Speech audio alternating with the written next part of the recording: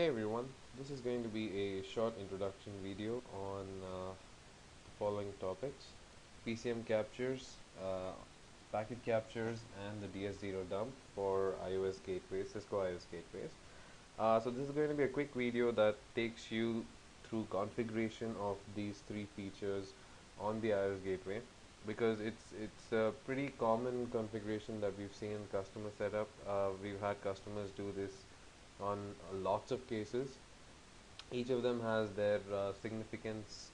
Each of these tools has their significance, and it's really handy if you know how to configure them, and it really makes the resolution of the issue much quicker.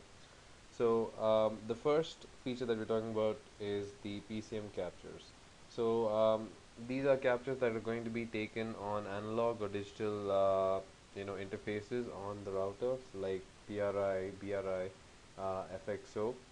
Okay, so what the PCM captures do is they capture the sounds that are coming in from the telco as well as going out to the telco. So you'll see three streams that are usually generated from the PCM capture: the S in, R in, and the S out. So the S in is basically the sounds coming in from the telco before they get processed by the DSP on the Cisco router. The S out are those same sounds coming in from the telco, but this is after being processed by the DSP on the Cisco router. And the RN is the sounds that are being sent from the IP side to the analog or digital interface side of the Cisco router. So basically, whatever sounds are coming from an IP phone, for example, and are going to the telco, those sounds will be recorded in the RN. Now, the PCM captures are really useful in helping us find out where the issue would lie when you have something like a voice quality problem on a PRI. It also helps us do uh, FXO call disconnect issue troubleshooting, and also caller ID troubleshooting. So by capturing the signals coming in on the line, we can actually tell whether there was some caller ID coming in, or whether there was noise coming in from the telco itself, or if the noise was added after the DSP. So that's what makes the PCM captures really useful. The catch to the PCM captures, however, is that it's an internal tool. The decoder is an internal tool. So once you take the PCM captures, you'll have to open a tag case and upload the .dat file to the tag case, so that the tag engineer can then decode them and give you these three files, and then help you resolve the or isolate where the problem could be, where the root cause of the problem is. So that's the only catch with the PCM captures. Now let's go ahead and start configuring the PCM captures and see how that goes. So there's a good document on cisco.com. This is the document. I'll include the links for the documents along with the video. So this document actually captures packet captures, PCM captures, as well as packet captures on the phone, all in one document. So it's pretty useful, pretty handy. It's good to bookmark. So let's go to the PCM capture on the iOS gateway section. So right off the bat, you will see that there are two sections here. One is for Cisco iOS releases earlier than 15.2, and the second is for Cisco iOS releases 15.2 and later. So the iOS releases before 15.2 were using the HPI command, while the ones after were using the PCM command. So both of these do the same thing, but they work in different ways internally. Okay. Um, so the configuration here is pretty much what you need to put in on the gateway to start the capture. So I've got my two phones connected to the call manager setup here, and they are going, when one calls the other, it's going to go via a PRI line and come back to the second phone. So let me go ahead and make a call right now.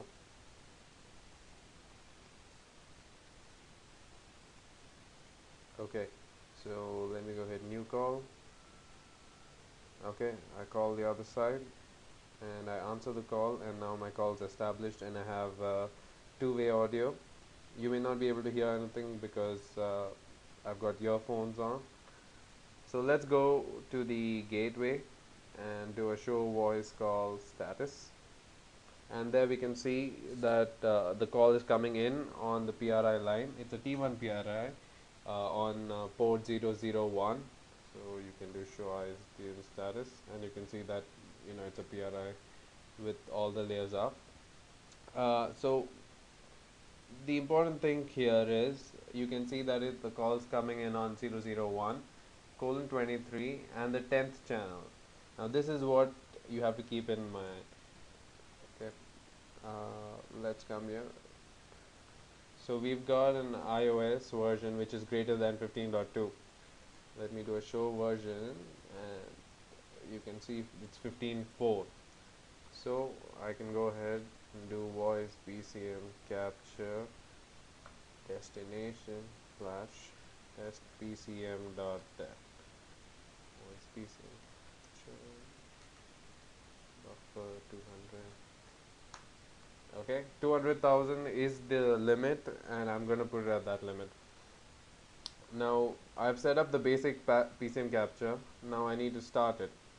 So to start the capture, you use the test voice port command, or you can also tag it to a dial pair. So I'm gonna go ahead and manually start the capture. So test voice port 001 colon 23. So this is what we saw earlier in the show voice call status command.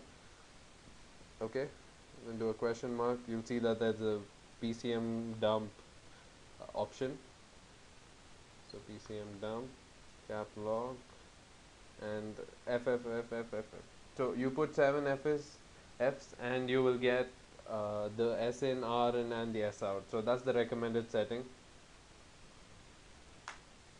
Okay, and then you get the output that the PCM capture has started.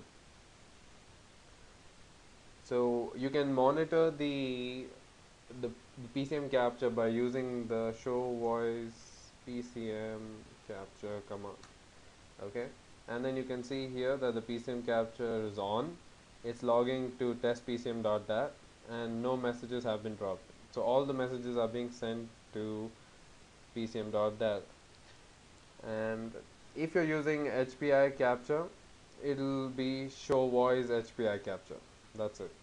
Okay, so now I can go ahead and disable the capture. Okay, alright, so the PCM capture is stopped, and I'll end my call. Alright, so the call's ended, and we can now go to the flash and do a test PCM show flash section test PCM, and the router should spit out the dat file. So there we go. So that's the DAT file that was created, and you can see that it's got the calling number and the called number as well. So that information is also there, which is pretty good, along with the timestamp. So this was a new feature introduced in the voice PCM command. Unfortunately, the voice HPI command doesn't have that. Okay, so now you can just copy this file out using copy flash TFTP or copy flash FTP using a client like TFTPD32, and move it from your router to your PC, and then you can send this over to the TAC engineer, and the TAC engineer can decode that and give you the results. Alright, so that's the PCM capture. Now let's take a look at the second thing that we're going to look at. So that's packet captures. So packet captures are of two types. One is the embedded type, and the second one is IP traffic export. You can use either one of these to take the packet capture, and again we can come back to this this page here, and we can see that the packet capture and iOS gateways, there is a section especially there for that, and you can see packet capture with IP export and embedded packet capture. So both methods are here, and they give you quick commands here that you can easily copy, edit, and you can apply it to your router. So let's go ahead and try this packet capture quickly. So I'm going to go ahead and do the IP traffic export. The embedded packet capture is pretty much the same thing. The commands are right there. as to how you create the monitor capture buffer, monitor capture point. You associate them, and then you start and stop the capture after you reproduce the problem.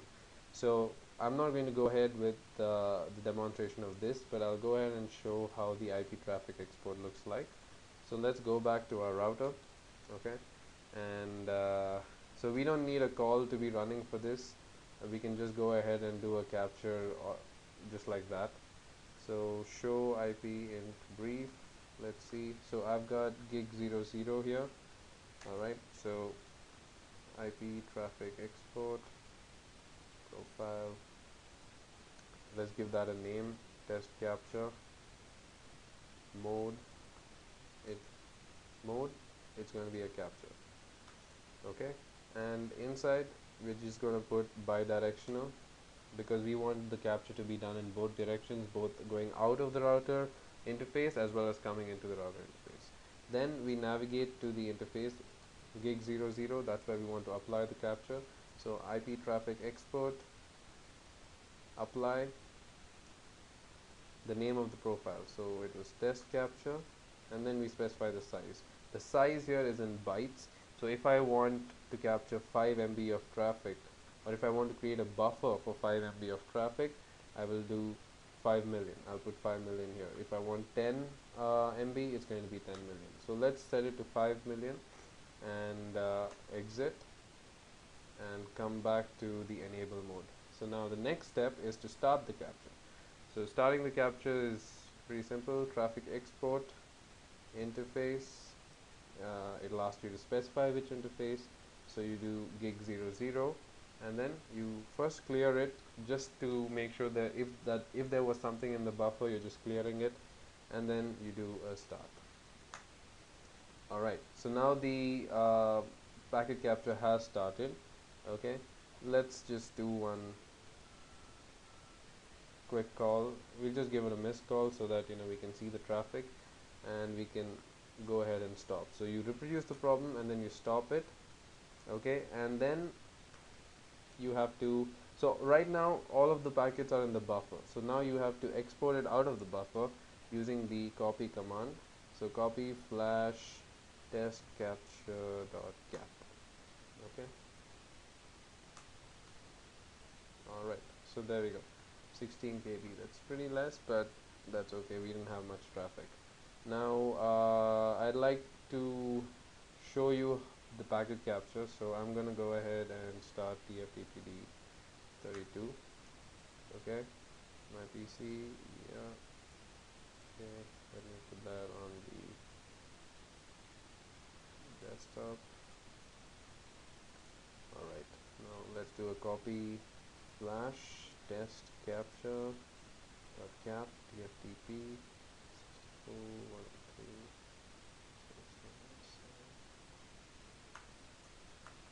Alright, so the file is copied.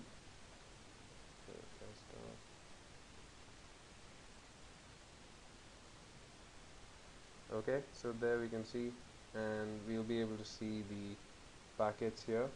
So let, for example, see SIP, and we can see that there was a call here to 5506. So that was the call that I made, and this is our interface where we did the capture. So it's pretty simple, it's quick, and if your test is small, then you can quickly just configure it and take the captures out and refer to them. Alright, so that covers the IP traffic export type of capture.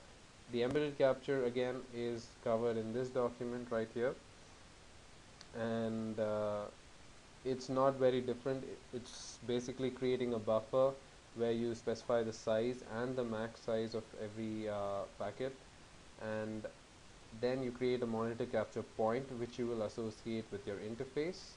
Then you need to associate this capture point with the buffer. So that's what you do here in this command, and then you just start the capture point, you do your test, and then you stop the capture point and you export the capture buffer.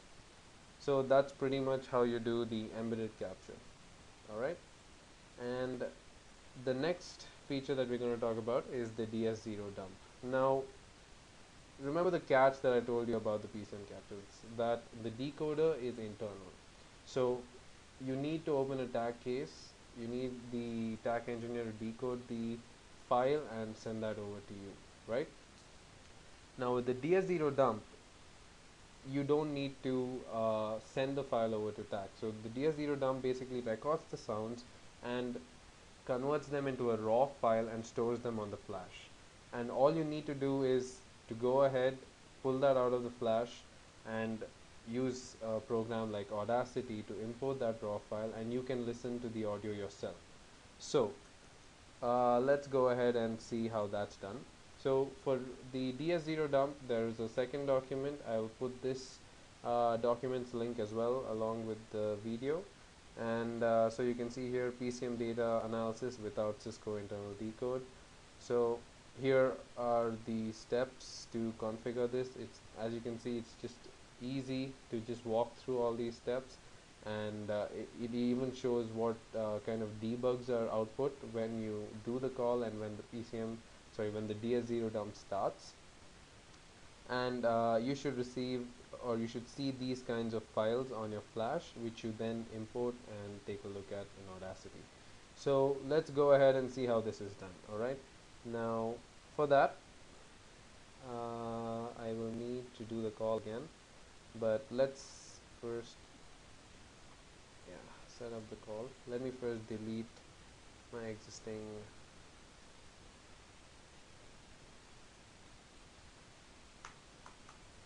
files. Sorry about that. Okay, alright, now let me down this. Okay, so now I've got a connected call. Okay, so you can see there that there's a call running in on the PRI on channel number 10. Okay, now let's come back here and walk through this. Okay, so the first thing we do is create the monitor PCM tracer. Okay, so we enable that, then we create a profile, and we associate that to a particular interface. In this case, it's a TDM T1 interface. In the example shown in the document, it's an E1 interface. So if you do a question mark, you're going to see whatever is available on the router. So if you have a T1 available on the router, you're going to see T1. Otherwise, it's going to be E1. And if you've got only FXO or FXS ports, you're going to see analog voice port and BRI voice port if you've got only BRI. So capture TDM T1 because we've made a call on the T1 PRI. Okay, 001. And which channel are we using? We're using channel 10. So we hit that. Okay, and the next one, the next command is to basically set the duration. So monitor tracer capture duration, let's put 1 minute. Okay, then we need to specify where it's going to get stored.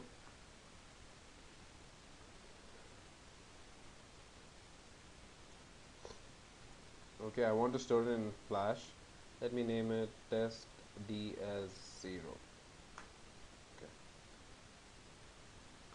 the next one is you can give it a delayed start. Do you want it to start 10 seconds after running the start command? Okay, because that'll give you the time to do the test call. If you give a delay of 60 seconds, you have 60 seconds to do the call before the packet capture starts. Sorry, before the DS0 dump starts.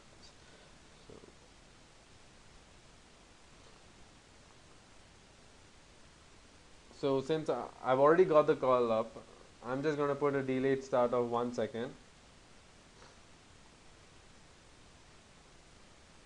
And then you enable debug PCM trace. For this you need to be in the enable mode.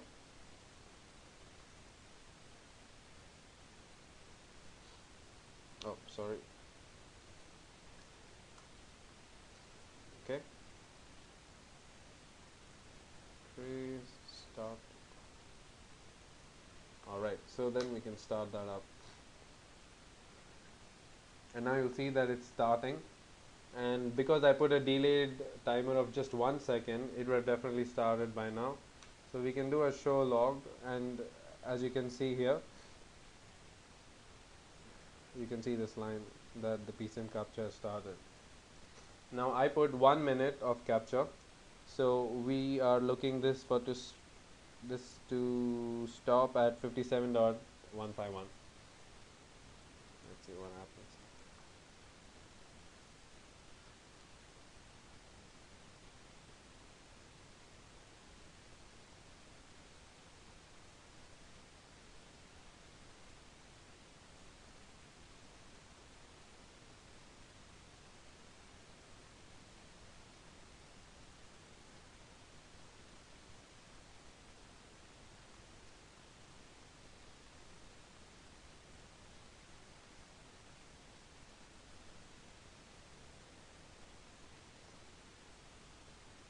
Oh, sorry, it was not 57.151. It should be 46.56.151.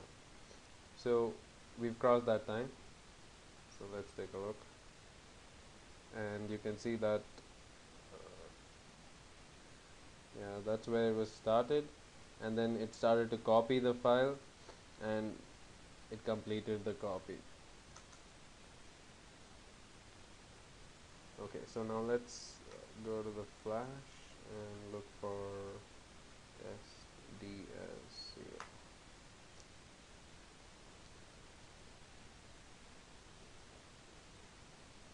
Alright, so there we go. So we've got two streams here of around 480 KB each. Okay, let's copy them out. I have my trusty TFTPT32 here.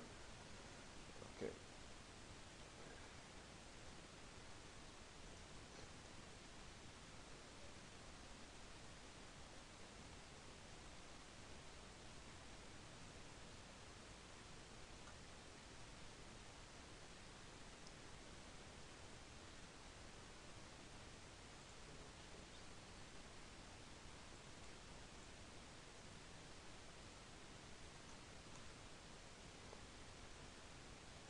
Okay, the first file is done.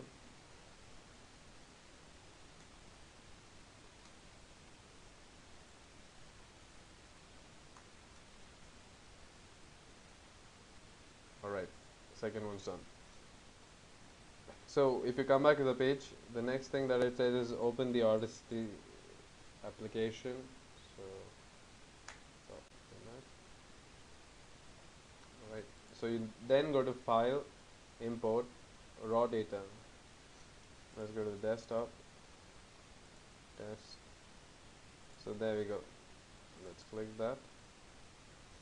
And at this point, it'll give us this small window that gives us some parameters based on which we can import the audio. So we come back to the page. You can see U law for T1 and A law for E1. So let's change that to U law because we were using T1. Big endian, one channel mono. That's fine.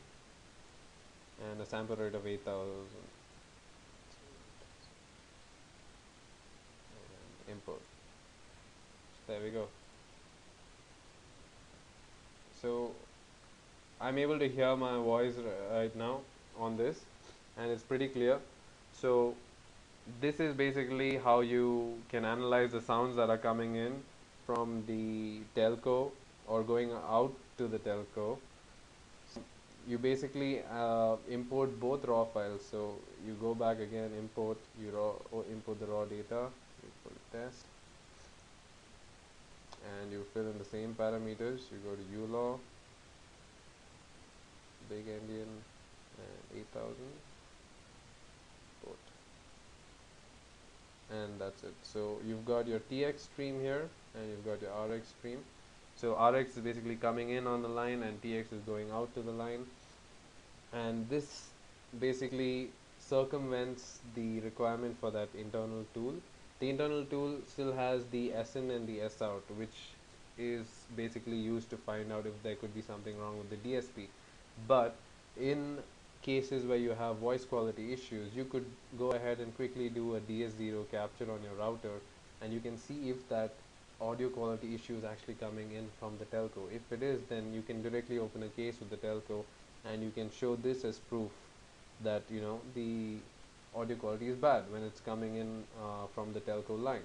Apart from this, you can also use this to troubleshoot your FXO disconnect and your FXO caller ID issues as well. That I will cover in a different video. This was just to talk about these features. So that is the third and final feature that I was covering here. So just to recap, we talked about the PCM captures, we talked about the packet captures, embedded and IP traffic export, and we talked about the DS0 dump, which is very useful because you do not need you don't need to open a TAC case to decode the sounds coming in on the line, on an analog or a digital line. You can just go ahead and record it and analyze it yourself. So that brings us to the end of this session. I hope you liked it. I hope it was informative, and thanks a lot for watching. Bye.